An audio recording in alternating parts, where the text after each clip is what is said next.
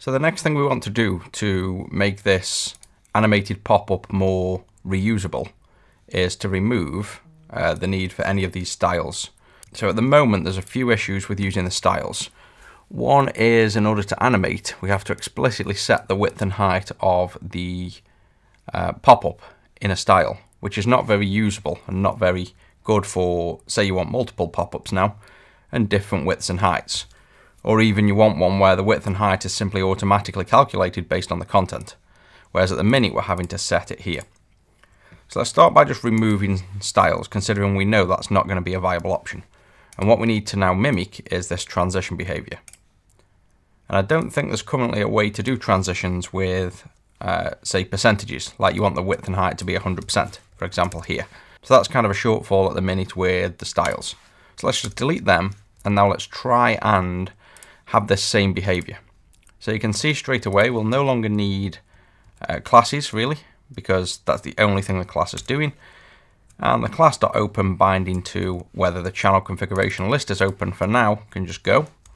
And we'll re-add that to our new control to potentially like an is opened binding, something like that. But for now, let's just delete that.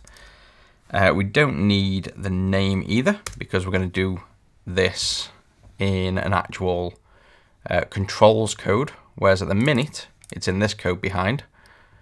So all this code behind, what it's doing right now is setting the position of the pop-up, which again we will do in our code. So just so it stays where it is for now, actually, let's just leave that name in just for a moment, but it won't be needed once we move the position over as well. So with that deleted, you can see now the control is whatever size we put content in here. So if we just do, say, a stack panel, and in the stack panel we put the label, and in fact above that as well, let's just do a border just as the overall control, and then let's just add some padding, something like 20, and make this background black for now, or let's do white, and let's just do a border and a border brush of grey.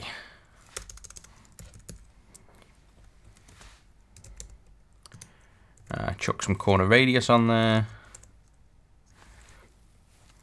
And now on the label we can just get rid of the style. So just something like that for now. And we just place in a few of those, you can see that's the size the control wants to be, and that will change based on content. So there's no hard defined width and height now, and we want to animate this in and out. So to do that, we can go to the code behind of the actual content control, and let's just create a new constructor. And then here, what we'll do is just have the animation run on creation, basically. And then we can move that afterwards to a attach property or style property, whatever we find works best, and bind it to like an is opened property to start and reverse the animation. But to start with, we need to just get the animation actually working and get the size of the control. So we'll do this incrementally, and we'll just chuck in the code to get it working, then clean things up, move things around, and grow the control in stages. So instead of trying to make this all in one, working for everything, we'll literally design this to just work for our one need for now and expand on it as needed. That allows us to get this up and running nice and quickly and improve on it going forward. So just literally directly in the constructor for now, let's try and get this thing animated.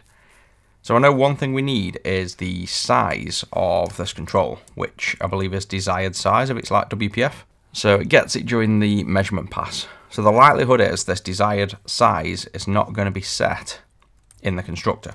So let's just make a private member of size. So this will store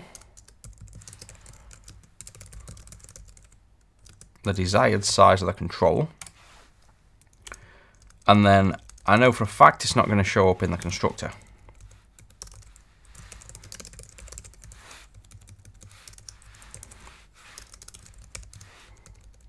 But just to test that, we can just debug into this and run and see what we get.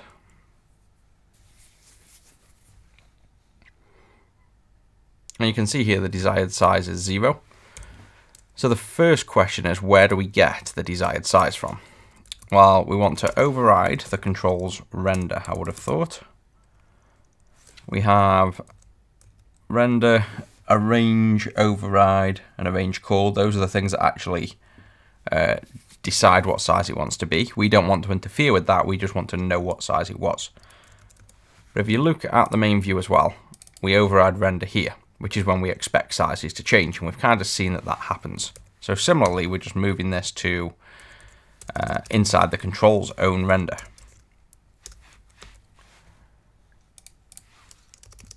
So if we override the render here, we can set the desired size.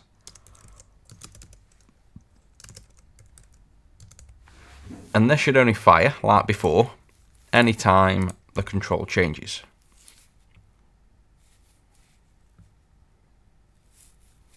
So we should find now.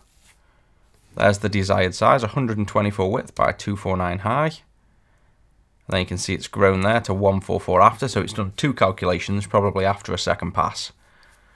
And then I presume if we drag, it's going to fire again, but the size is already the same. So this looks like the place to get the desired size. Now I'm not sure what's going to happen to this when we animate. This desired size will almost very likely actually get changed, because we're going to directly be changing the size, which then means the desired size is going to alter. So we might have to do something where if we are in an animation loop, we ignore this. In fact, I'm pretty sure we will. So let's just already add like a boolean animating, something like that. A flag for when we are animating. And let's just say if we are animating, then in fact if we are not animating, then we update the new size, so that this will only ever hopefully update with the relevant size, but we'll see that. We can even just log out to the console as well when this changes, just for now, so we can see it. So let's just do console.writeLine desired size, and we'll just print that out. So then if we start this, we should see we're currently never animating, so this should fire all the time, and there's the size. And we resize this control, and you can see it's always that size. So far that's fine.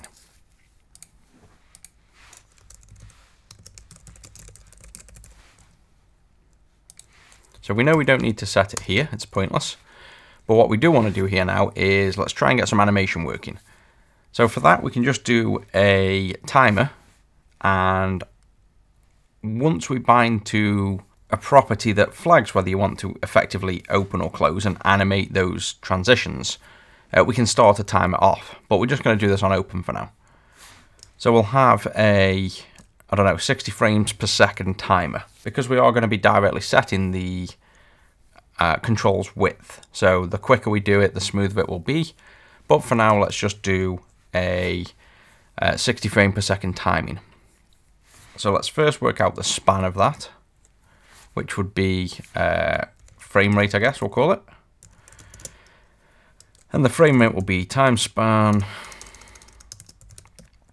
from seconds, and we want 1/60th of a second, so that will be 60 frames per second. Get a 60 FPS time span. So that's going to give us effectively a time span object that will contain the information about how long 1/60th of a second is. That might want to be 0.0, so we're not dividing by an integer. There we go. Then for a timer, we can do our timer equals new timer. But this will just run on the thread pool. And the problem with the thread pool is once we come back to set the width of the control, we're not on the UI thread. But just like WPF, we have a dispatcher timer, which means it's just like a timer, but when the callback gets called, we are on the dispatcher thread, which is the thread that updates the UI. So it's effectively like a UI based loop, which is what we want. So I'll just make a new dispatch timer.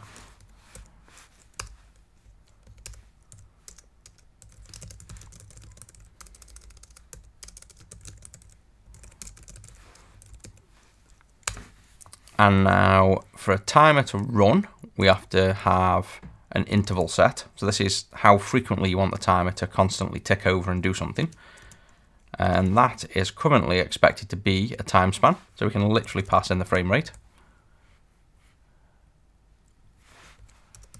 Set the timer to run 60 times a second. And then to listen to that call, we can do timer.elapsed or ticked or something. Tick, there we go. Plus equals sender and event args. And now in here, this tick should run once every 60 seconds. So we'll just output a write line with, I don't know, something incrementing. Let's just do var I equals 0, I++, just as a quick update. Timer tick, and then I. And then if we run that, let's see if we get a timer ticking. And we don't, and of course we have to start the timer. I always forget that step. Start timer. This will be callback on every tick. And we'll clean this up and move it out of the constructor, obviously, when we're done. But again, as I mentioned for now, just literally, let's get this working directly and simply when it loads. So timer.start. And this timer will just run infinitely. It'll never stop until we tell it to stop. But we'll fix that once we're animating. So there you can see, if you counted second, you should increment 60 numbers every second. That's the timer running, which is what we want. So now what do we want to do inside of this timer? We effectively want to animate for a certain period of time, and we want it to go from 0 to the current desired size of the control in both directions, width and height. So we're getting the desired size already. Now we just need to work out, well, one, we need to limit this timer to run for so long. So let's figure that out first. And then we could pass in the duration just like the animation was originally, so that the end user can say you want the animation running for a certain number of seconds. But for now, we'll just hard code that. So we can get rid of the plus for now. And what we want is, oh yeah, you can do object initialization, which is easier. So that looks nicer. There we go. What we want to do is figure out, we want to pass in seconds, which I'm thinking, do we just do it right now and make, no, let's get this working first, but then we'll probably expand that. So let's just fix it for now. Fix for 3 seconds. So total, or don't know, animation time equals time span dot from seconds 3. Now from that we need to work out how many ticks it's going to be before 3 seconds has elapsed.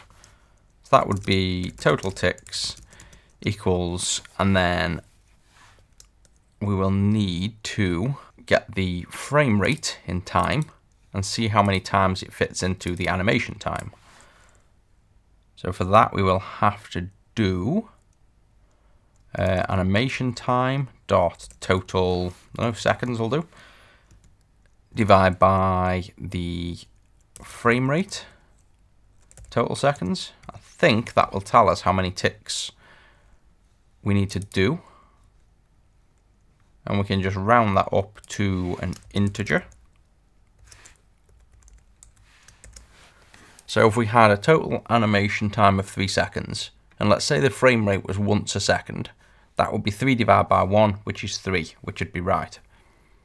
If it was half a second frame rate, ticking twice a second, it would be 3 divided by 0.5, which is 6, which is right. So this should be get the total, or calculate rather, calculate total ticks that make up the animation time. So now we know the total ticks, we need to store the current tick. So keep track of current tick, and this will be reset every time the animation resets. So we'll do current tick as 0 for now. And then in the timer, we can simply do current tick plus plus. And if we have reached the total ticks, so if current tick is greater than total ticks, we will first stop the timer so it doesn't continue to run. And we can reset the current tick back to 0 if we want. Now we might not want to do this because we'll probably go in reverse after. So in fact, yeah, we would. And then we'll do the logic to go backwards and forwards. But for now, we just do timer.stop. And let's just log that out again. Let's keep track of if this is working. Do current tick and log that out. So let's just run that and see if we get 180 ticks, I think it is, for 3 seconds. And we do. And you can see here we get to the 181st. So you probably want to do a return for now to stop any code that comes after this from running until we figure out what we're doing with the reverse animation. So there's now our timer that'll run for the time we want. So we're now free in here to do our animation, I guess. Increment the tick. Stop this animation timer.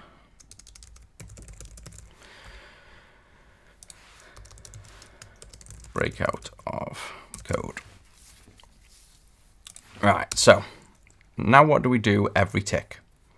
All we need to do now is pretty simple. It is to change the width of this control. So we just need to do the width and the height equals some value. So for example, just for quickness to see if we see anything, we could just do width equals current tick. And let's just run that, and we should actually see the control animating in the width. It'll be completely random, it'll be literally the size of the timer, but you can see now we have an animation.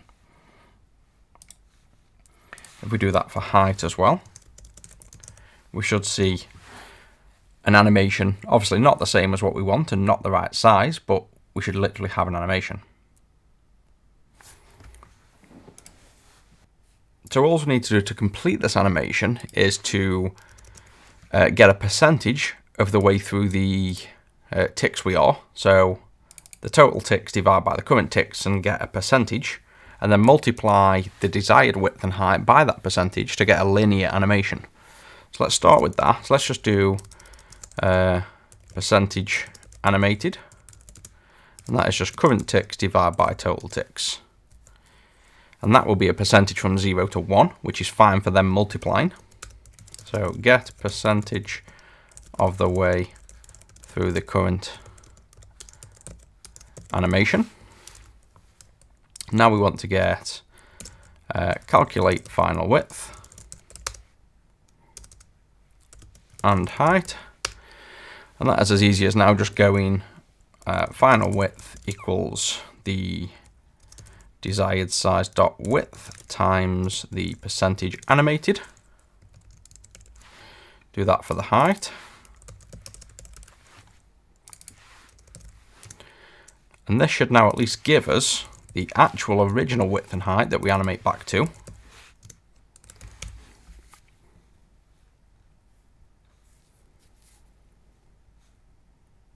And something's clearly gone wrong there. So I can see desired size has changed, 40 to 30. So desired size, oh, we haven't set the animating flag, so that's exactly what's happened. We've calculated the desired size, we've gone one size into the tick, set it to 0, the desired size has then changed. And then we're trying to animate to a constantly changing size. So if that was the case, we'd want to, in here, set animating flag.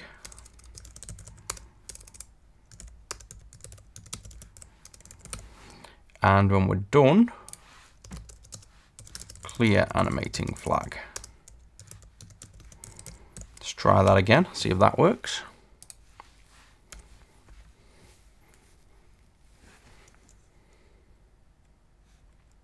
Still no. So something is wrong with our calculation. So let's see. So we get to here, current ticks is 1, total ticks is 180, and percentage is an integer. Why is percentage an integer? Because both of these are integers. So we just want to cast one of them to a float, and that will make the actual calculation turn into a float on the animation.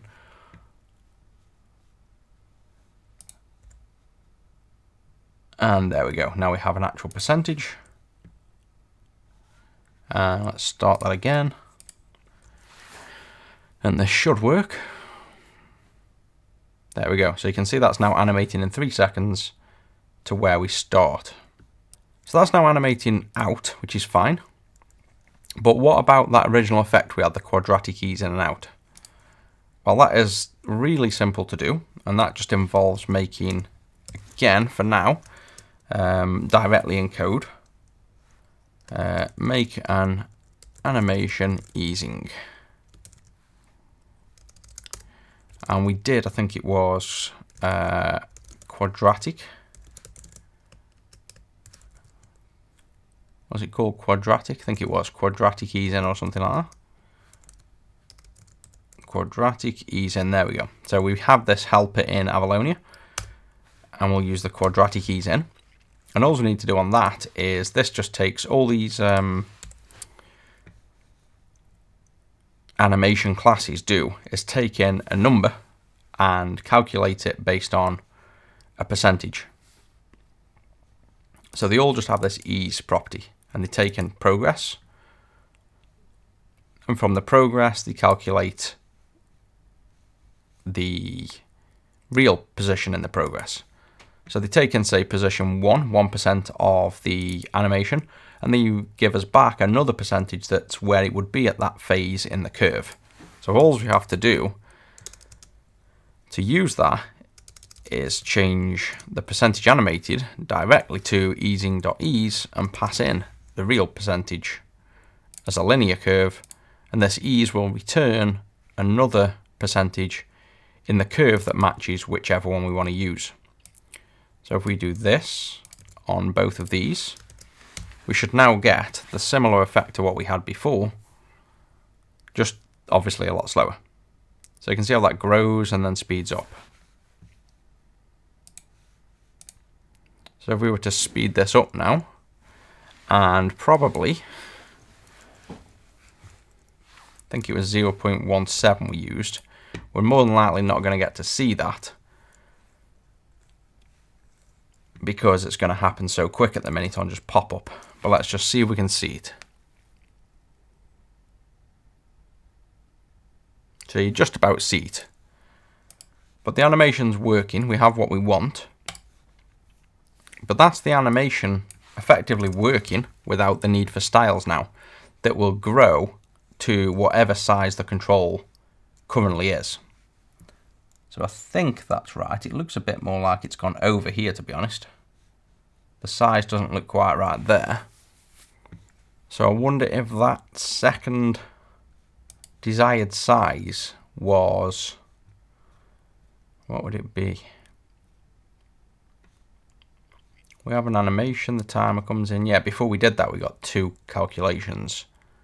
So let's just also do this double check a moment. If m desired size isn't equal to null, if it can be null, no, it can't be null, isn't equal to size.empty, set the size. So only update the size once. And let's see if that first size that it gives us is right. No.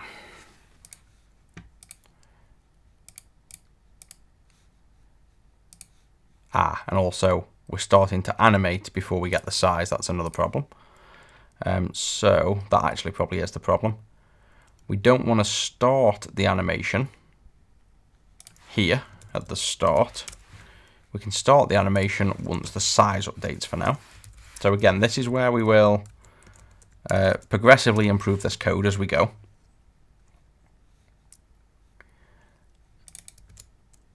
Move this to a private member.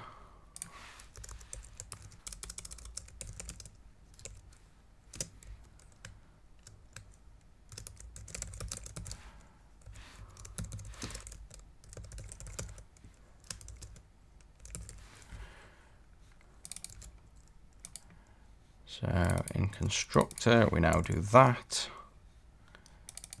We set it all up in here. We stop it there, and we can now start the timer once we get a size.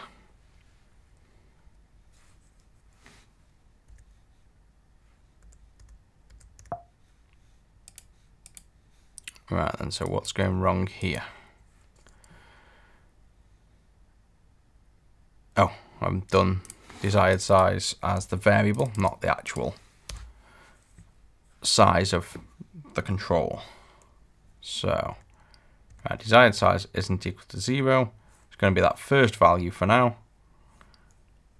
It'll come back and, that's also not what we want, because that's now going to set that again. Let's just see what that does anyway. Yes, that's growing too big, you see. But what we want to do is ignore that second pass. So where that isn't empty and desired size is empty, so it's never been set before.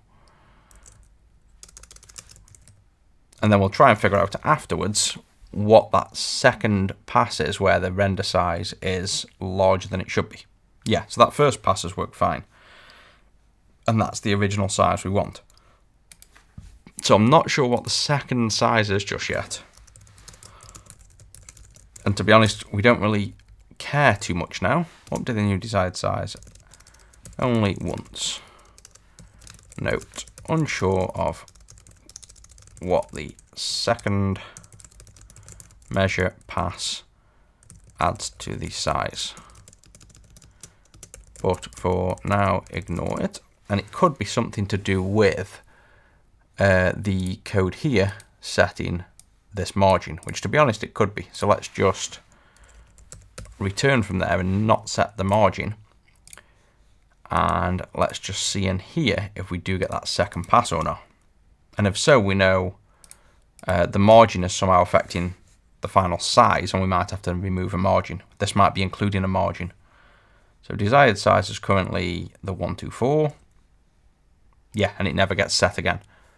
So the actual fix would be the correct fix now is the desired size must include the margin.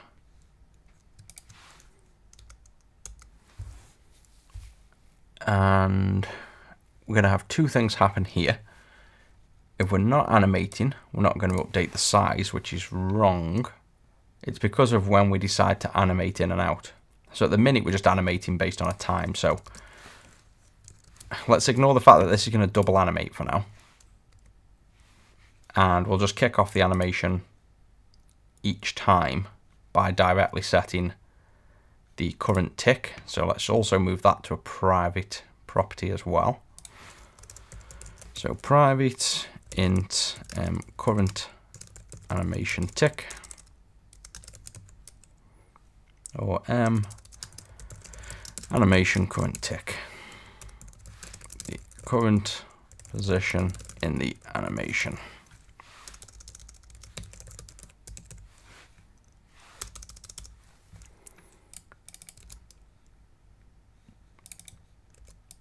So in the constructor, get set to 0.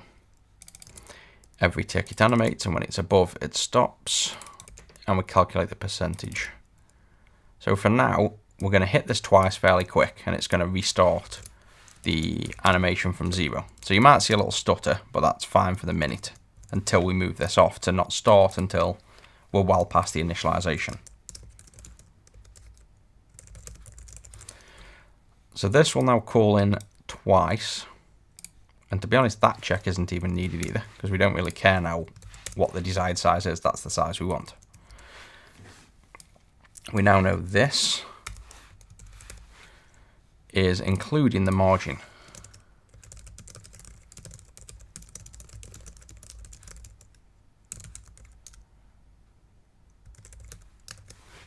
So we want to remove the margin, which is of course a thickness. Can it do a size minus a thickness? Yes, it can.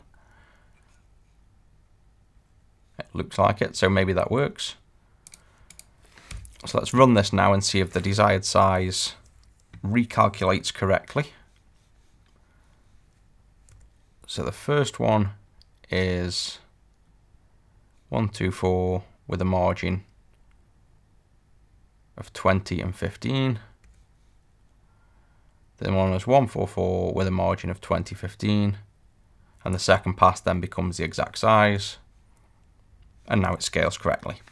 So you can see there was a point in time in between that where the margin was set from here, but the desired size was not updated yet, and on the second pass it then corrected itself. So now we have an animation that starts and is exactly the size of the original control.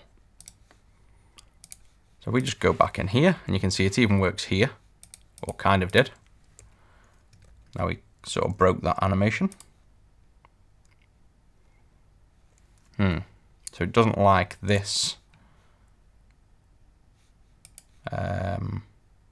this UI here at the minute. This is just automatically rerunning. But again, this is sort of mid-creation at the minute, so we're not just going to do it on construction constantly. So let's ignore that that's broken at the moment anyway, and run the actual code. You can see it works here. So that's now working how we want. And the next step will be, I think now, to make the starting of the animation bind to a property is opened. So in here, in this animated pop-up here, we could do is opened equals and then bind it to our property that then opens with a button press. So that'll be the thing we do next, but for now, we've removed the need for the styles. And then after that, we'll remove the need for this pop-up closer. And then we'll have a pretty clean animation control we can use to put anything inside of it that animates its opening and closing. So that's it for this one. That was fairly smooth and worked. And in the next one, we'll add the is opening ability to bind to this control and possibly even do the injection of this pop-up closer.